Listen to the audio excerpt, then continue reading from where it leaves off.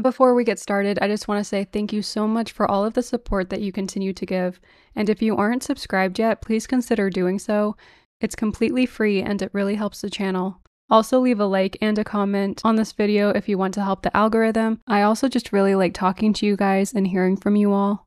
And without any further ado, let's listen to some scary stories.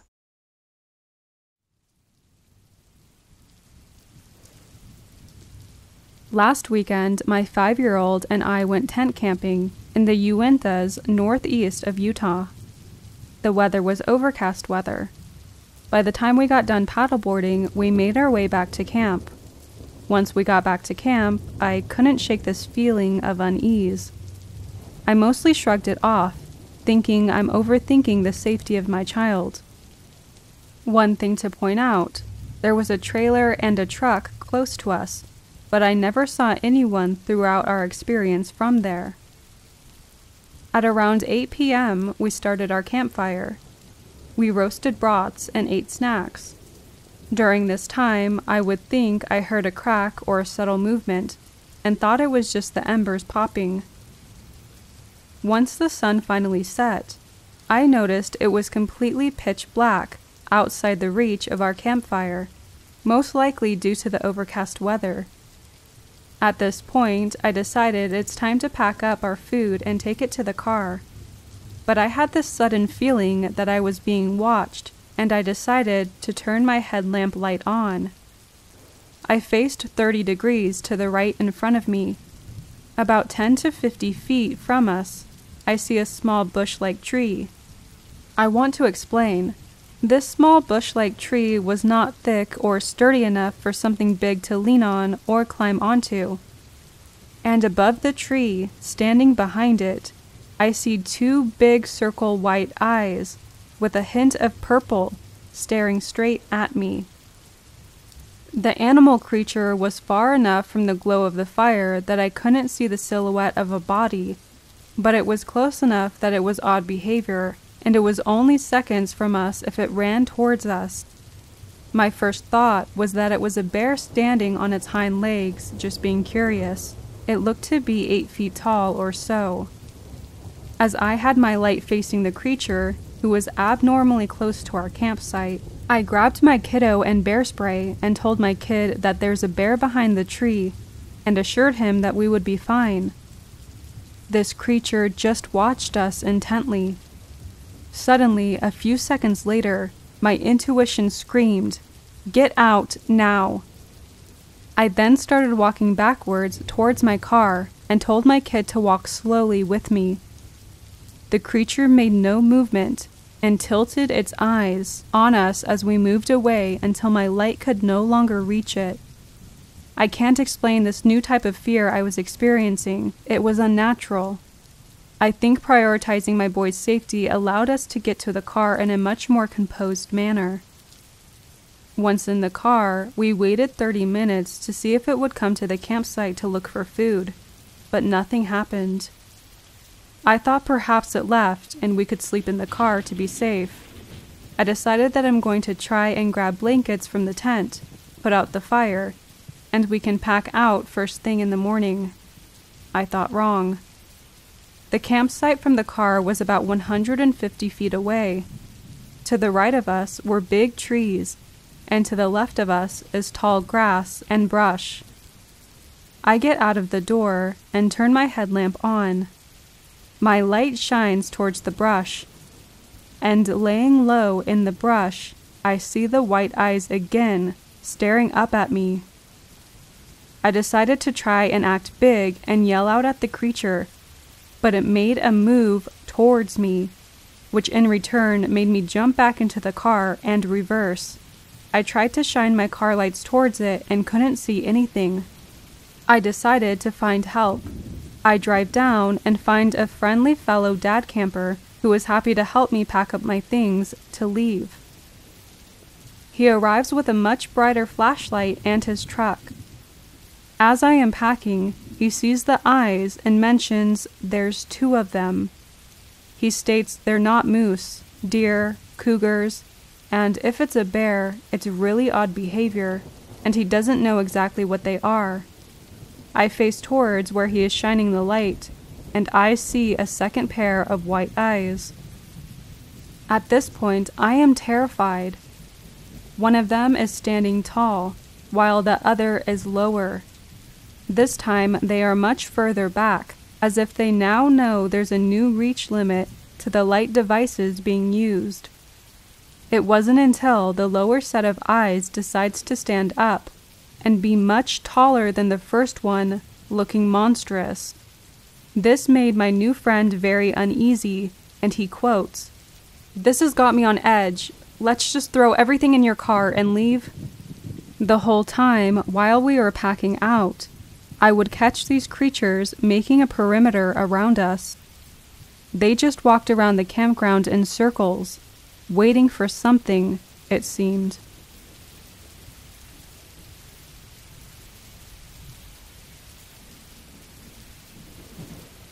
To give some perspective on the scenario, we live in an apartment complex at the edge of town in Illinois. Right next to us is a woodsy area full of coyotes and deer, and lots of birds, so it's pretty lively. Last night at 3 a.m., my fiancée went outside to grab a case of water from the trunk of our car. She claimed she heard someone say, "Hello," in a girl's voice, coming from the woods. She couldn't see anything, but she replied back, confused, saying hello back. Whatever it was ended up saying, "Can somebody help me?" And that's when she got the chills and ran as fast as she could back into our house. Right before she entered the house, she said she heard it again, with the voice getting closer and asking for help. But instead of a normal girl voice, it turned into a girl voice that didn't even sound real. And she couldn't explain the change in the voice. She said afterwards, thinking about it, that her voice sounded familiar, but she couldn't point out whose voice it was.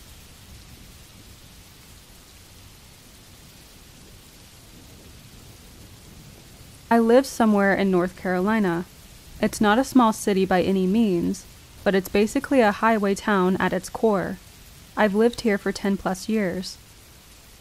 On the night in question, I was with my ex. We'll refer to her as Z. This was right around the time when COVID-19 restrictions had yet to be fully lifted, so Z invited me for a walk. She was finishing up her online courses for the semester, one being physical activity, so we'd often walk around her neighborhood to reach a daily amount of steps or something. Anyway, we head out on this walk. It's around 7 to 8 p.m., so on our way out, the sun is already setting. We stick to the street, as there isn't a sidewalk and we're just walking through the neighborhood. I've been down this area hundreds of times. I've drove there nearly every day to be with Z during the pandemic. It's just your average single-story, cookie-cutter, every house looks identical neighborhood. On our way back to the house, it's dusk, a weird time of day, especially on this evening. It was almost a gray-looking atmosphere, but still illuminated enough to see the streets. Z is on a phone call for the entirety of the way back, so I'm just taking in my surroundings and waiting for the walk to be finished. That's when I see it, whatever this thing was. About 3 houses down, mid-jump, arms and legs fully outstretched and leaping across the street. It lands on the other side in an instant, with barely enough time to register that anything had even happened at all.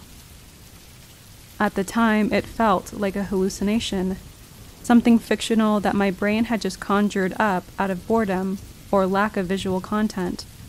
It happened so quickly, but this flash frame is burned into my memory now, and is something that I'll probably never forget. Firstly, it was huge, and 100% silent. I only caught sight of it flying across the street and landing underneath a car. It was fully outstretched and took up almost the entirety of the street. Even with its hands on the ground, its rear legs were still stretched from the jump and extended far beyond the halfway point of this 2-lane road. I can only guess the size of this thing was 10 to 20 feet in length. It looked extremely thin, but startlingly human from the waist up, 100% dark gray. Its arms seemed to be car length, with large claws, and its legs were bowed in a way that reminded me of a dog. The only feature I couldn't make out was its face. It seemed completely black, but scarily human. Again, at the time, I had no idea if what I saw was some sort of weird animal or just a hallucination. Even so, I kept my eyes glued to where I had seen this hallucination land. As I got closer and closer to the car, I almost wanted to freak out. Z was still on the phone though, so I decided to keep quiet and inspect the car for myself as we walked by. I turned my head as we slowly passed the vehicle. At this point, I'm convincing myself that what I had seen couldn't be possible, but I just couldn't bring myself to peer and look under that car. As we walk away, I turn back a few times, really trying to process if I lost my mind for a moment or not. By the time we got home, I almost feel embarrassed. Did I just have a stare down with a car for absolutely no reason? By the time we walk inside Z's house, she's off the phone. We were kind of bummed that our walk was void of conversation, so we just catch up and converse for the next half hour. The hallucination had almost completely left my mind at this point. We just ended up going about our usual business. Honestly, I was just happy to be spending time with my partner. I was ready to accept that what had happened earlier was nothing more than my imagination. I had forgotten about the experience almost entirely, until Z asked me out of almost nowhere, "Did you see something jump across the street earlier?"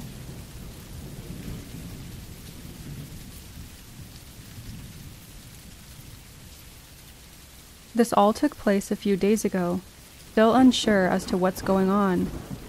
Anyway, I was sat in my room playing some Xbox when I heard what sounded like a dying animal coming from outside. I heard it a few times earlier that day, but this time it was much louder and much more aggressive. This, of course, freaked me out, so I went outside to investigate. For context, my window leads to my backyard, which is right next to a laneway, separated only by a crappy little fence.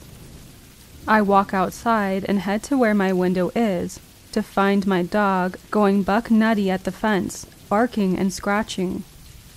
The strange noise had stopped, but I realized that a bunch of other dogs in my street were also going crazy. I initially thought that maybe some strays were fighting and one had got injured, so I stuck my head over the fence to have a look, but nothing was there. I calmed my dog down and headed inside to the front window that looks out onto my street. Mind you, this window is quite hard to spot from the street, which makes this next bit extra freaky. The dogs in my street were all still going crazy, so I looked out the front window, expecting to see some dogs chasing each other or something like that, but all that I saw was a strange-looking man walking down the road. His back was turned to me, and I stared for a bit, trying to analyze the situation. That's when, out of nowhere, he turned full 180 and made direct eye contact with me. When his eyes met mine, I quickly ran from the window. I gathered my thoughts for a second or two and decided to look back out and see if he was still standing there, but nothing, no one, he was gone. The time between me leaving the window to me looking back to see nothing was much too short for him to have left. This whole experience left me quite shook and confused as to what I actually witnessed.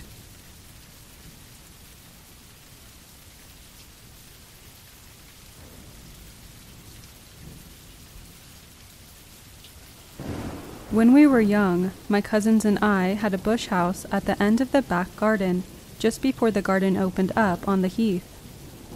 Due to me being a full-time wheelchair user from birth, it was Gran's idea that instead of having a treehouse that had to be climbed, it would be safer and more practical to have a bush house that all of us kids could use.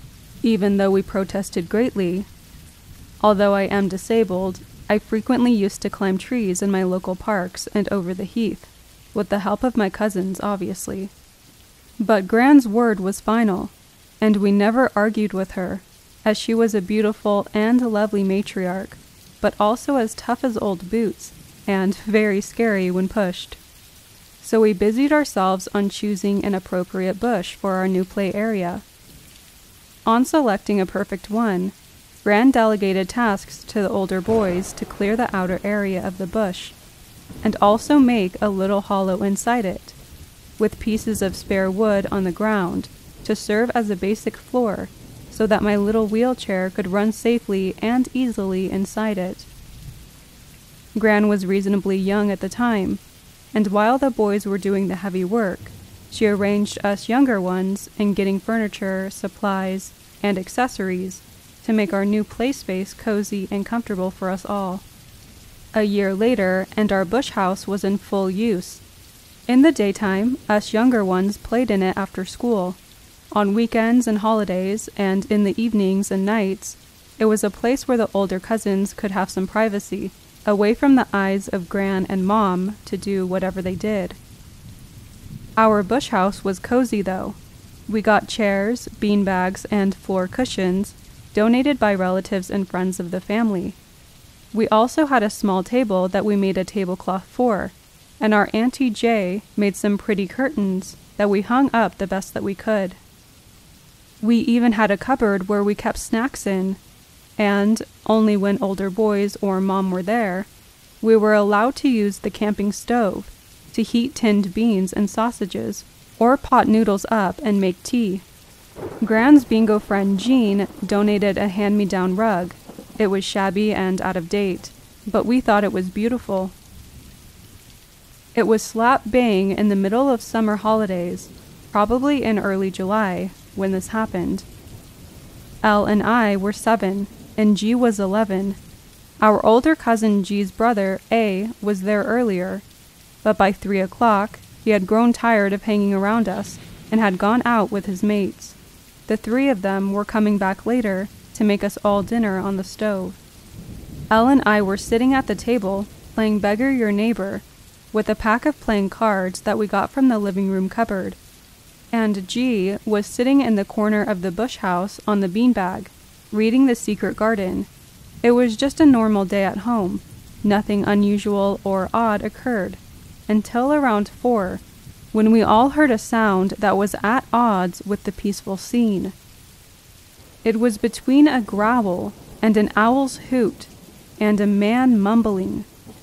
We weren't particularly outdoorsy kids, being born and raised in the outskirts of urban London, but being bright little girls, we all knew that owls are nocturnal creatures, and the accompanying sounds that were mixed with the hoots didn't come from the same bird. The weird sounds were joined by a furtive and stealthy rustling coming from the back of the bush house. Actually, it was really near to where G was sitting, and she jumped up, stifling a scream by covering her mouth with her hands. We also saw a dark, dog-like size and shape through the dense foliage of the back of the bush house, which incidentally led straight onto the beginning of the heath, as I said earlier. The strangest thing about this figure was that it was very present and rather ethereal, almost as if the figure was attempting to hide intentionally. Also, throughout this period, there were no other natural sounds, no birdsong, no insect sounds, and no background human noise. Being right in the center of a council estate, you could always hear people talking, cars revving, and dogs barking, all the regular noises of urban community living. But at the time, it was as if the entire world had paused, and us 3 were the only conscious and present ones, along with the mysterious figure. We didn't know what to do, but we gathered together, and both G and L took one handle of my wheelchair and pulled me back out of our bush house, not taking our eyes off the translucent figure as we went. When we were free from the bush house and close enough to home for us to feel out of danger and safe, we just looked at each other, very doubtfully. G suddenly said, "Stay here, don't move or speak." She ran to the garden shed and climbed up the side to the manky, rotting roof. I completely lost it, letting out a squeal of utter fear.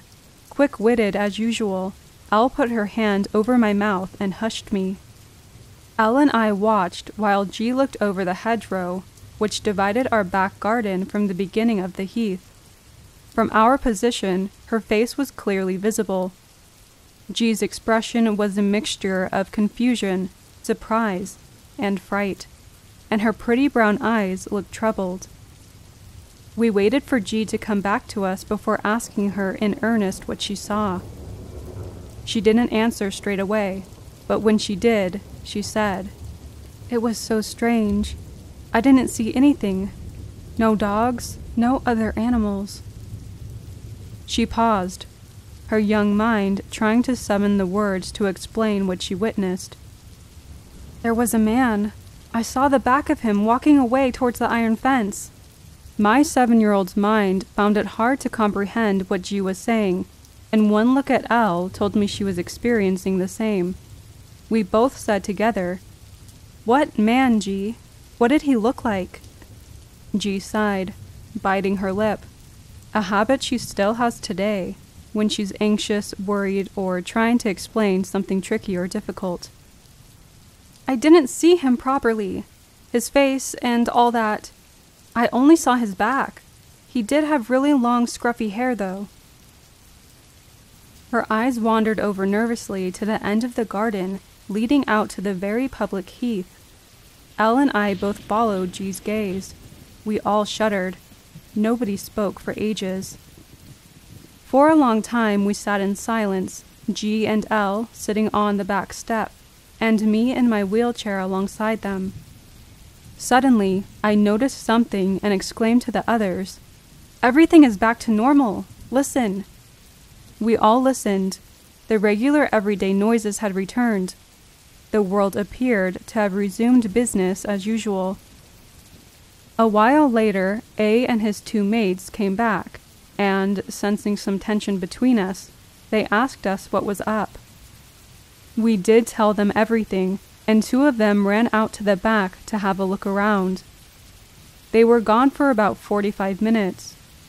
When they returned, they said they didn't see anything, no strange man, no animals, nothing unusual or dodgy at all. We spent the rest of the day hanging out with the boys, eating dinner in the bush house, and later watching films and eating junk food. We didn't tell Mom about the experience until a few years back, long after we were grown, and we still don't know, or can't explain, what happened that day.